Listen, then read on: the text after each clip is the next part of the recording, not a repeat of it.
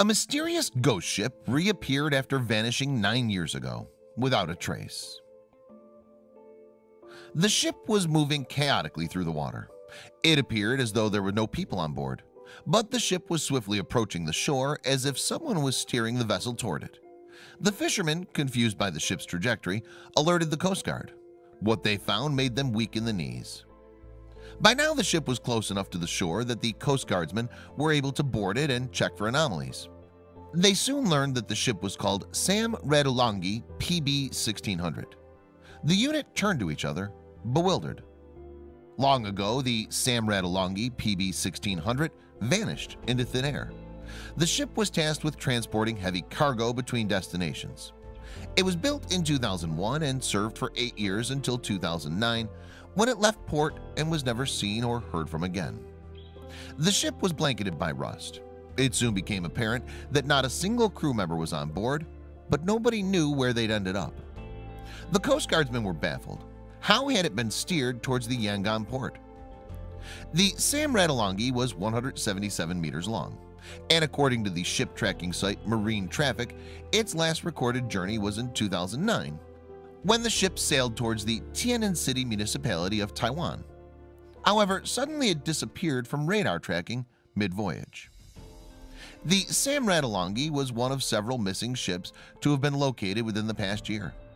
In Japan, a giant wooden ship washed ashore, void of a single soul.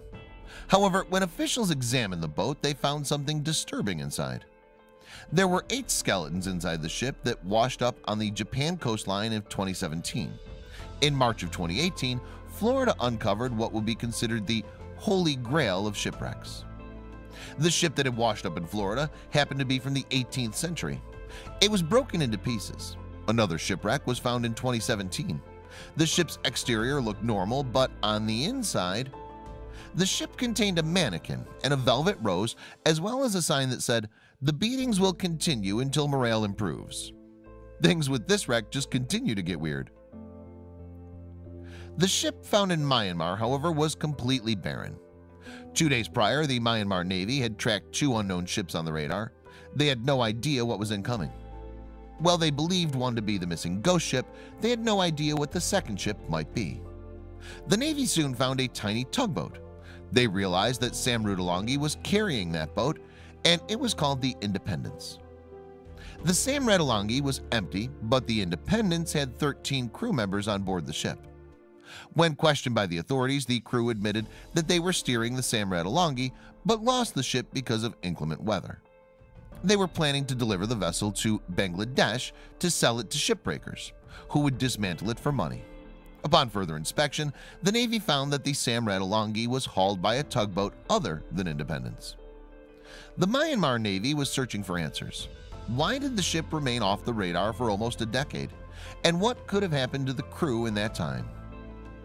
The concept of a ghost ship has been famous since the tale of the Flying Dutchman, a ship that's doomed to sail forever. The cursed boat cannot dock, and the crew must sail it all day and night.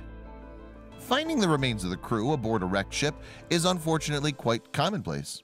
For instance, when investigators found a wooden vessel washed ashore in western Japan in 2017, they found 7 dead bodies. However, the Sam Radulongi's crew had seemingly vanished into thin air. The cause of these incidents is usually linked to hunger and desperation. But the Sam Radulongi wasn't the only ship to be found without a soul on board. In 2016, a ship named the Tamaya 1 had disappeared off the radar 3 weeks before it washed up on a Liberian beach. When the ship was found, no crew members, living or dead, could be located. The Tamaya 1 was bound for Dakar, the capital of Senegal, far north of Liberia. Officials had no idea how the ship ended up in Liberia. They also noticed that several lifeboats were missing. According to a port authority, one cause of speculation is that the owner of the vessel was unable to pay crew members, causing them to abandon the ship. But there was one more theory which might explain what happened to the Sam Radulongi as well. Investigators are not ruling out the possibility that the crew was kidnapped by pirates. This is likely what transpired with the Tamaya 1, as a large majority of the country struggles with the issue of maritime pirates, especially the Horn of Africa Peninsula and the region of Somalia.